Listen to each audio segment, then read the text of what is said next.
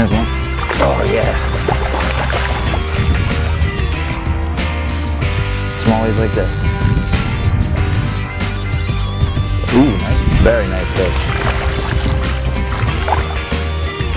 Come got you, get them every time.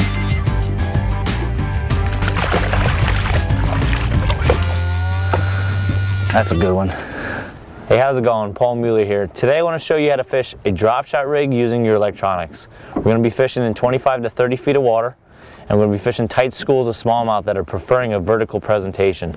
So I'm going to be using Lowrance HDS10s. I'm going to show you a few simple ways to set up your unit to help you catch more fish. Alright, I want to show you how to set up your HDS unit. You want to go into sonar. The first thing you want to do is make sure that your ping speed's up all the way. That's going to give you your best read. Next thing, you want to zoom in one time, and what that's going to do is zoom in on the bottom half. You're going to get better target separation. It's going to allow you to see your bait better and see how the fish is responding to your bait. After you do that, go into pages. I go into chart, and I do a split sonar and chart, with chart being on the left. And I like this because a lot of these areas the fish are schooled up. I'm going to mark where that school is when I find them. I got a waypoint, so I know exactly where I am.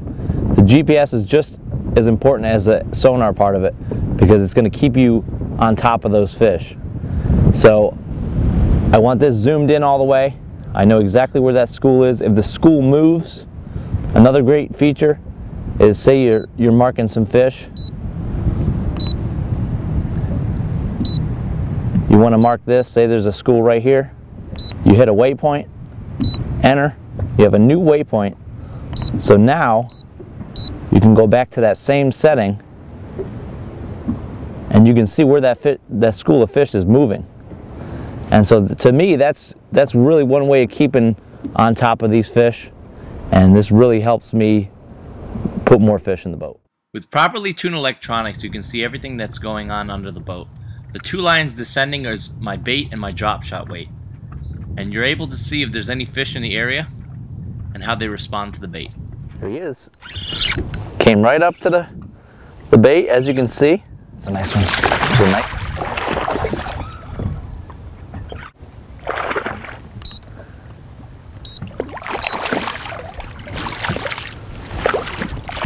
Oh, nice fish. Beautiful smallie. Right on the tip of the nose. That's a good solid 3-pound fish. Rain's bobbin shaker, and I want to check this out. I want you to show you this. This was my bait. This is the fish coming up to my bait. This is the fish being hooked and coming up, and these are fish coming off the bottom to inspect what's going on. And on this unit, yellow and orange are the stronger signals. So the more yellow you have in the arch, the bigger the fish it is. So these are obviously bass. These fish are coming up to the bait, you can see it, and you know exactly what they're doing, you know, to adjust your presentation. There's one. That's a good one too.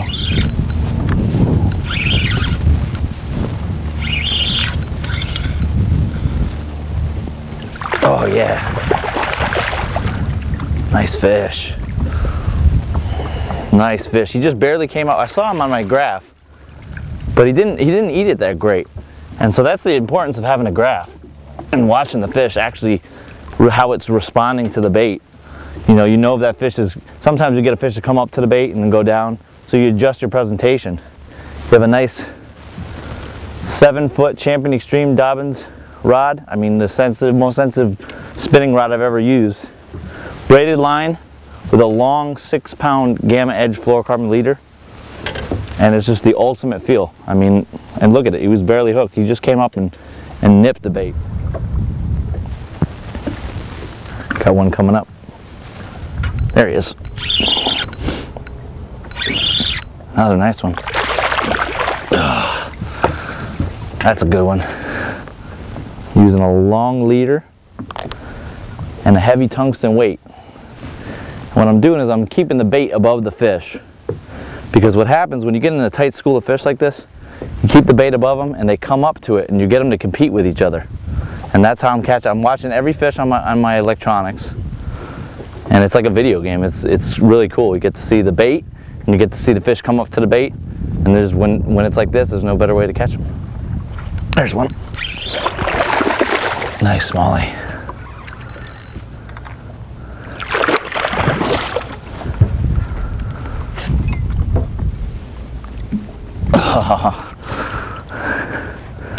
Doesn't get any better than that.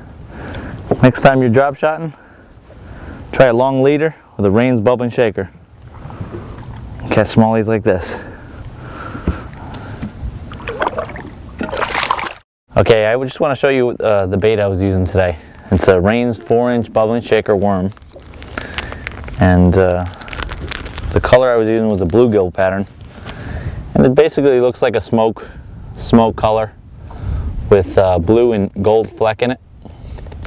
And the profile of the bait really looks like a bait fish.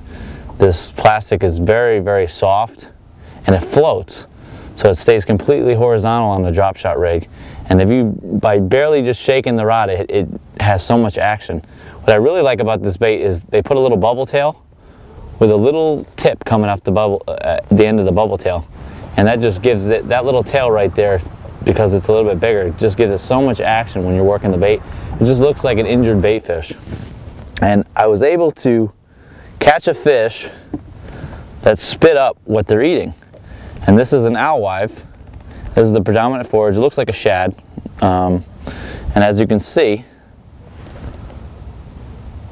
it is the identical size. Talk about matching the hatch. That's critical. And as you can see, that fish has a little bit of gold in it and purple.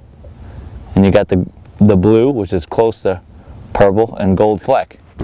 And that right there, this little worm is killer. So as you can see, it really caught him today.